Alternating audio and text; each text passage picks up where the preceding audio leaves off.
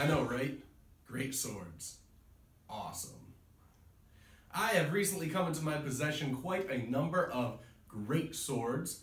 Not the highest quality replicas, but pretty awesome nonetheless. And I am taking this opportunity to make a very cool video about great swords, specifically great swords in the 16th century. I am making this video a little preemptively because I have these great swords because I'm getting married soon, and these are the gifts for my groomsmen. So I don't want to release this video until after the marriage. You may also notice that they are in various states of disrepair. I got an awesome deal on them, and I like to think I'm handy enough to be able to put forth the effort to make them presentable again. So if you notice a pommel missing here and there, or a quadrifoil missing here and there, just know that's the reason. But great swords are really cool. So let's start at the basics. What is a great sword? A great sword, as we've mentioned before, trying to organize swords is an immensely complicated thing to do. But basically, a great sword is any sword that you cannot wield successfully with just one hand. So I have in my hands here a very small example of a great sword, and you can see that you really cannot, it is way too large to wield successfully with just one hand. In fact, you have the two-handed grip down here, and then many examples, as we'll get into in a bit, also have the second grip up here so that you can get much more leverage on the greatsword. So the video here is trying to go over just kind of the thoughts, the basic knowledge and organization of great swords, specifically in the 16th century. I'm sure there are examples of great swords from other centuries, but I'm going to stick to the 16th century, one, because that's where my knowledge comes from, and two, because that's what the examples I have here are. So I want to jump into it. 16th century great swords, we have two basic designs. One would be from mainland Europe, and the other one almost specifically focused into Scotland and Ireland and the places those mercenaries went in mainland Europe. So the first style here, very cool. The modern and common name for it is Zweiahnder, if you want to Anglicize it, which translates to two-hander. Historically, they were known as a Biedenhander. This is a weapon almost exclusive to Germany, almost specifically the specific type of mercenaries that came out of the Holy Roman Empire called the Landsknecht. These were wielded by their specialist troops, the Doppelsoldner, who went to schools and fencing, and went to various fencing masters to learn how to properly wield a great sword like this. And the Doppelsoldners were used for various reasons, and we'll get into the tactics employed by great swords later on too. But the Doppelsoldners were paid double because, one, it required a lot of skill to use this, and two, they were sent into very dangerous scenarios in battles. So there are other variations on various places in Europe that have a similar style to this. Specifically in Spain, there is one known as a Montante, and then in Italy, various versions of the Spadone. And some of these specifics of what makes these weapons in this category are these things here. These are known as lugs or flanges, this section here, this double grip, that kind of creates a second sword up here, is called a ricasso. So what makes it special, what makes these unique, is that not only do you have this kind of giant swing capable of intimidation and just kind of brutal, crushing attacks, almost similar to a polearm, you also get the opportunity to wield it up here for much more, relatively, focused and dexterous styles of attack and defense. these greatswords were used. One, you should know that there's not a lot of record of how greatswords were used, and unfortunately that leads to a lot of speculation, a lot of rumors and stuff like that. So there are three different techniques, tactics that commanders would use greatswords like these in battle, that they would employ soldiers like the Doppelsoldner to go and train specifically for these uses. The first one is the most popular, and I need to let you guys know that there is a lot of speculation that this actually never happened. For this example, I'm going to go grab this one here. Missing the pommel. See, it's one of the things I'm going to work on repairing. This is a giant sword. It's about 5.5 feet long. This is a little bit more appropriate. You can actually see that the metal bends. I am unfamiliar with whether originals bend like that or not. But this one definitely would not classify as highest quality. If you're familiar with the poor historian swords, you can kind of see the threading through the end here. But that's fine, it looks really cool too. And this is a perfect example of how the first tactic was employed. And that would be breaking pikes. Now I want to clarify again, this might not actually happen, but you can see here on the crossguard, there are these kind of loops along the side, and those were arguably used against enemy spear walls in battle, or pike formations. Not spear walls, I'm sorry, it's an earlier technique, but the pike formations, the pike walls. That is a very difficult thing to get through, just rows and rows and rows of spikes. How are you going to break that? How are you going to break their line and attack them if they're defended by these spikes? And so soldiers like the Doppelsoldners were hired to charge the enemy lines. Again, I think that the thought of intimidation is taken out of this thought, but people would say that when the Doppelsoldners would charge the enemy pike lines, they would catch they would catch the enemy pike in these loops and then somehow snap the end of the pike off. Now there's lots of holes in that theory. One would be, how are you going to get enough force to break a pike head off? A second would be, what do you do if the pike has languettes down the side to protect it from that very thing? And the other thing is, how are you going, what is the reasoning for breaking off one pike head when you've got a dozen other guys within striking range of you? The other more possible alternative to that theory is that when Doppelsoldners and similar great swordsmen would charge enemy pikes, they just simply use the weight of the sword to kind of push the pikes aside, almost doing a squad, or I guess a group tactic. You'd have three guys, one on one side pushing all the pikes that way, one on the other side pushing the pikes that way, and the third one to run in to that opening that was created and just, you know, do some massive slaughter. Which leads us to the next tactic used by these great swords, and that one would be simple intimidation. There is a really cool picture, and I'm going to post it on this video if I remember to stand off to one side or the other.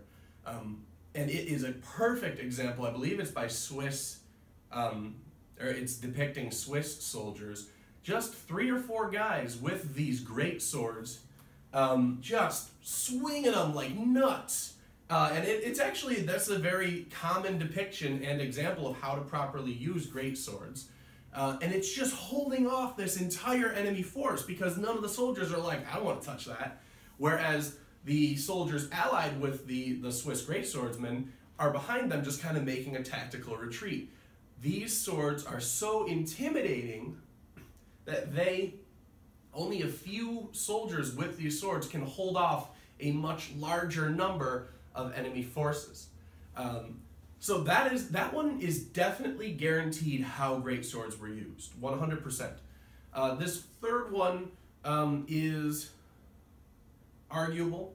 I've rarely ever heard or read a depiction or seen a depiction of great swords being used this way, but they were supposedly used by military commanders' personal guards to kind of protect the commander as he went about the battlefield, because only a few great swordsmen are able to hold off enemy forces.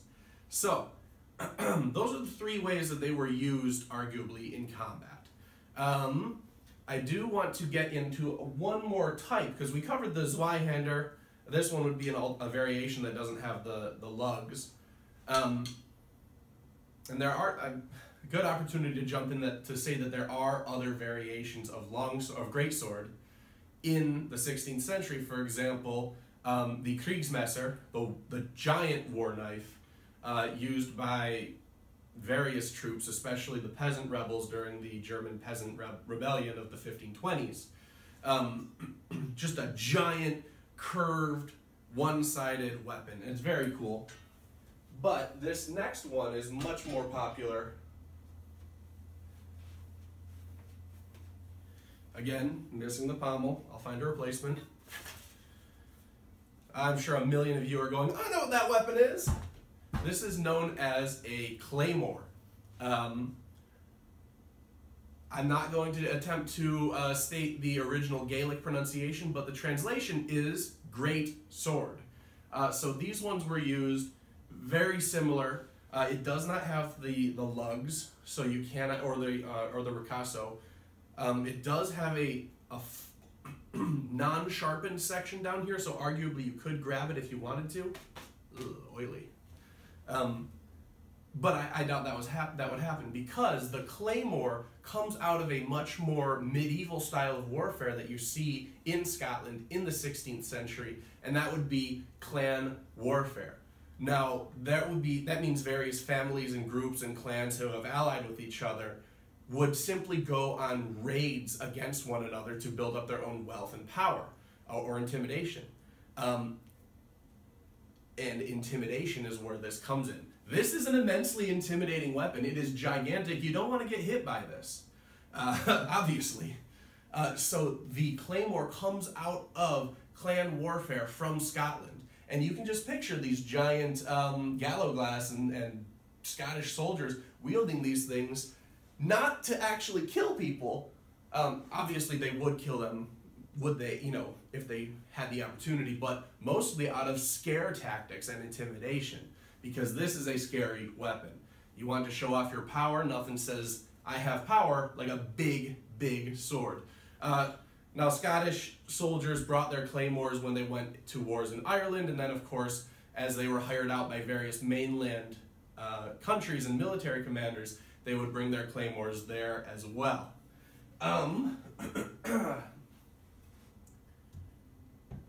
So, I did want to cover a couple minor little points about greatswords too, now that I've kind of gone over the nomenclature and the basics of it. One is a cool little note of mine. As I've said before, I love conquistadors. That is my specialty. I want to write a book, etc., etc. And I came across one book, Colonial Arms and Armor, something like that, Arms and Armor in Colonial America. And there was a caption of one of the pictures that showed a full suit of armor with a greatsword, and the caption said, "It is doubtful that any greatswords were used in the New World." And that kind of bugged me. I don't like when historians make an absolute yes and an absolute no for some things that aren't really absolute.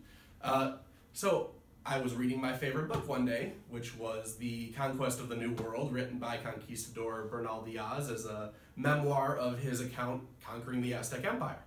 And just one little sentence there, it said, "This knight did great actions with his longsword." And that's in English, and that's reading the Penguin version, which is kind of translated for people who aren't really knowledgeable in history. So I thought, well, that's weird. That's kind of what was the Spanish word for longsword? So I look it up, and I find the original Spanish that Bernal Diaz wrote it in, and instead of longsword, the word he used was montante. So you can just picture a Spanish conquistador with a greatsword similar to this, just decimating these Aztecs. The context is that the conquistadors are escaping from Tenochtitlan, the capital Aztec city, and they're just running. And so a guy with a montante probably used that tactic that we talked about before and just held off these thousands, hundreds of Aztec soldiers just himself, enough to be mentioned in a memoir by this guy many decades later when he wrote the book. So, very cool. Minor note, usually Montantes and Spadones have a much thinner blade than the Zweihander. Very minor note, like I said, but hopefully I'll be posting pictures up on the side as well so you can see along as I bring these up. Now the last section I want to say is greatswords in HEMA. How do we do this? There's a great book out there written in the early 1600s. I borrowed it from a friend and unfortunately didn't have the opportunity to read it as thoroughly as I wanted, about using the great two-handed sword. And it's very cool. There's lots of attacks involving lots of wind-ups and big slashes, which would be a definite way to use it if you're holding off hundreds of troops. But then I see other interpretations online of how to use a greatsword in HEMA, in sparring, and I see some that have various guards and blocks. I have no idea how to properly use that, and that is something that I need to look into.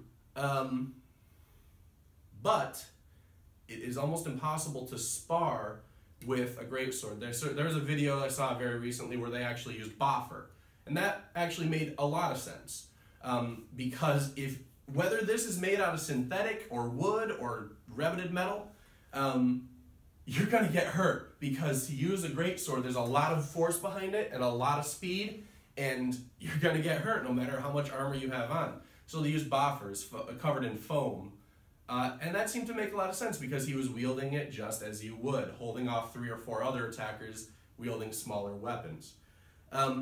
I did want to note there's a popular phrase out there stating that the Zweihander can be used as a pole arm. That is a ridiculous assumption. This is not a pole arm. This is a sword. Okay, I want to clarify that. You can use it. You can stab a lot longer than a normal sword, I suppose. But pole arms are not. The use of this weapon is not a polearm. The use of this weapon is a very specialized sword. Maybe you could use polearms like a greatsword, but you can't use a greatsword like a polearm, or at least shouldn't. Polearms are definitely involving stabbing. If you happen to be in one-on-one combat, you can use a lot of swings with a polearm. However, this one is definitely used for specialized stuff, whereas the polearm is intended for lines of soldiers marching in, doing the exact same thing at the exact same time. Okay, rant over. So let's see, I covered what I wanted to cover with these greatswords. These are going to be such a blast to work on fixing, repairing, making better. There's lots of them where the quatrefoils are just broken off, or they're missing the pommels, as we saw, but greatswords are very cool. A whole lot of misunderstanding revolves around them, so I recommend to you guys to do your own research, and essentially if you hear something from someone about a greatsword, take it with a grain of salt and do your own research, as you always should do. That's all I got for you. I'll catch you guys next time.